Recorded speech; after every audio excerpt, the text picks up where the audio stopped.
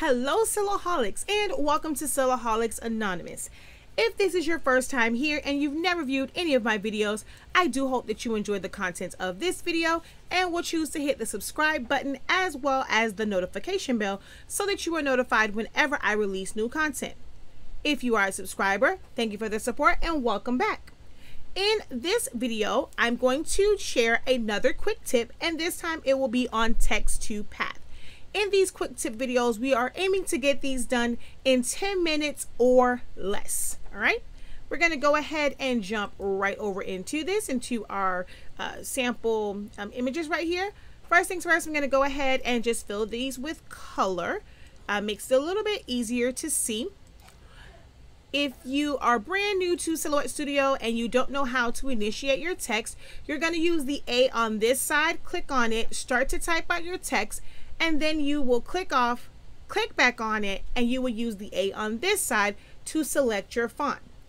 Once you have your font selected, we're going to just pull this off to the side. I like to work off of like my work surface for some reason. I'm going to make a quick duplicate of this. All right, let's zoom in. To get to your text to path icon, you're going to take your text still in text mode. So you cannot do this if you have done any modification to your text. So if you have ungrouped it, if you've made it a compound path, if you've welded it, anything like that, you won't be able to do this. It has to still be in text format. So we're going to double click on it. You're going to get the little green box with the blue on the end. The most important part of text to path is this circle with the cross in the middle. You're going to hover your mouse over that circle, click on it, drag it over to your path, whether it's a box, a circle, an image, a picture, a clip art, whatever it is. So with this one, it gravitated towards the inside. I want it to pop out to the outside. So rather than move around to where I'm just moving around to the inside of it, I'm going to push up so that my text can flip to the outside. So I don't want to go too fast because it'll come all the way off. Just slightly push up, there we go, and it will gravitate and grab on to the outside. My text is a little bit big for this size square, so I'm going to click on it where I'm not in selection, in text edit mode. I want to be in selection mode, and I'm going to go over here and I'm going to go over here and go to my fonts and change the size of this to a smaller size because it's a little bit too big for this. So let's take this down. Let's go back here and let's take this down to about 50.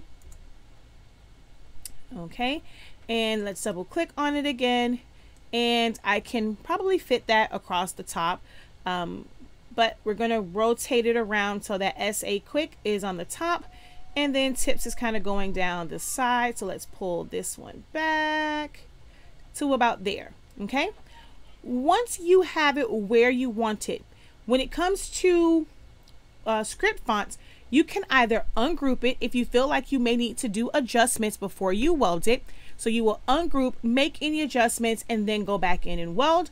Or if you are fine with it the way that it is, you would just click on just the text. Make sure that the square or the shape is not selected, and you're going to weld. Right? Everything that's touching will be welded together. Anything that's loose will be separate. Then you would right click and group. I can then move this over or away from the shape, and it is in, it's on that path. It's kind of locked into that shape, and your original shape or path will be intact. It doesn't mess with it. So you're going to see when we do it around this image right here, it's not going to affect the clip art itself. Right? I'm going to do that same thing on this circle.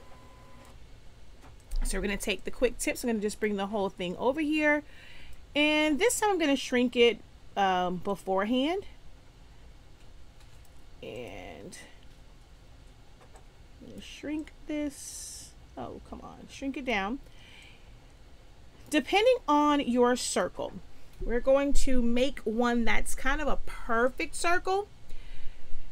If it's an oval, it's a circle, that will determine how much it curves. So we're going to make this one a perfect circle. And this one, I'm going to elongate it some. And let's make a couple duplicates of this. So we're going to go here. Let's make this one just a little bit bigger so I don't have to adjust the size of my text. All right, so double click on that. And you're going to just bring it to it, and it's going to curve.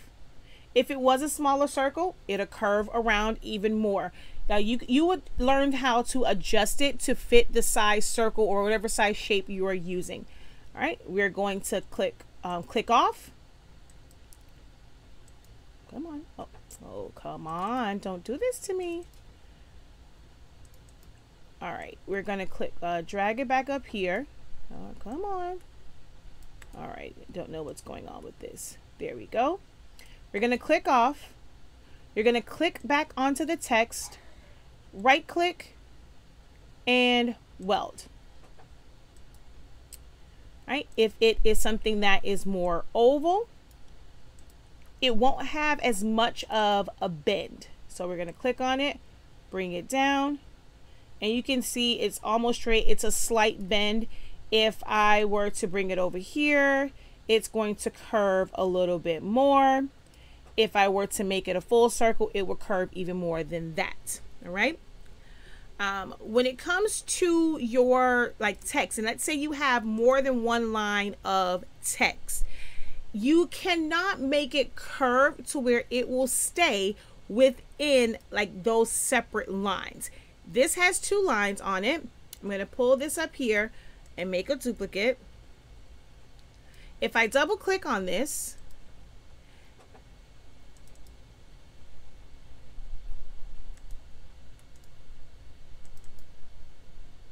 and bring it to my path, it becomes one line. If you want to have multiple lines of text, but you want to have it where it is curved, or it's stacked on that shape, you have to do each line individually. Because if you type it in, like I said, it's two lines. Once you put it on the path, it will all just follow one path and it'll just become one line. If you have an image that you want to go around, so it doesn't have to be a shape that you create from the shape tools within Silhouette Studio, you can do pretty much any shape that you want. Once you trace something, it becomes a path or a shape. I don't know what's going on with this one. There we go. I was trying to pull that up. Pull that off of the line, and we're going to make this really, really small. All right. And I'm going to take the line color off because it's so small now. Help you see that a little bit better. And let's zoom in.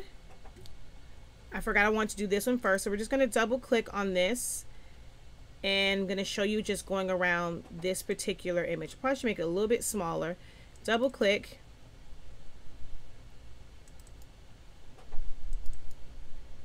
Okay. Sometimes version 4 can be very stubborn. There we go. And let's pull this down to the shape. And you can see that it will go around this shape. So no matter where I pull it to, it will go around this shape. If you want it to move away from the edge of it, you will use this little slider here and either push it up or down to move it either inside or outside of your shape. For an image, you want to trace it first. So for this, I'm going to go ahead to my trace window, just going to put a box around it, take my threshold up until all of my edges are masked in yellow, because all I really care about is the edge, but I am going to do this as a trace and detach. I could do a separate trace and just put it on there, but in this case, we're going to go ahead and just make it all one, and we're going to do a trace and detach. So we're going to take our threshold up. We're going to do a trace and detach. It will now become a path, and we can do our text to path the same way that we did for any of the other ones. It's going to just take a little minute for this to come out. All right, so now we have that. We don't need any of this, and let's delete that. All right, And I'm going to take this down a little bit smaller because this, well, let's make her bigger versus making the text smaller. That way it's easier for you guys to see. All right, and let's try and get her to stay large. There we go. Double click on your text, and let's get rid of that one. Double click on your text, grab the circle, bring it to your path, and it will contour around it. All right, I'm going to make this a little bit smaller, so I'm going to go, I like keyboard shortcuts, Control A. That way I select everything that's in there. It'll be Command A on a Mac. I'm going to come over to my text tool or my text style panel, and I'm going to make it much smaller, the font, just so that the letters aren't so spread out. Let's make this, let's take it all the way down to like maybe 15. Make the letters really small so you can really read it going across the edge of this. So you can see it's going around and it's contouring. Again, same thing applies if you want it to kind of come off of the image and not be right up on it. We're going to double click on it to bring up that text to path icon again.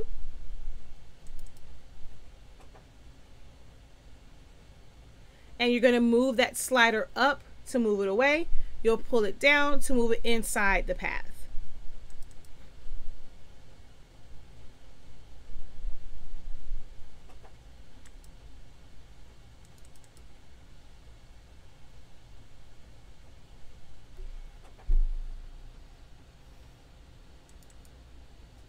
All right, Studio does not want to cooperate right now, but you saw me do that example on the other shape. The same thing will apply. I'm glad I was able to show you though to trace it and detach so that you can add it to the edge of it.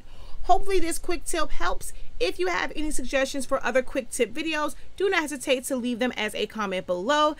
Don't forget to subscribe, thumbs up this video, share this video, leave me a comment, and I will catch you guys in the next quick tutorial, or just one of my regular tutorials here on SILaholics Anonymous. If you are on Facebook, look me up. I have a SILaholics Anonymous Silhouette Help Facebook group. That link will be in the description box. And also check out my Facebook page, SILaholics Anonymous. All right, guys, until next time, have a great one.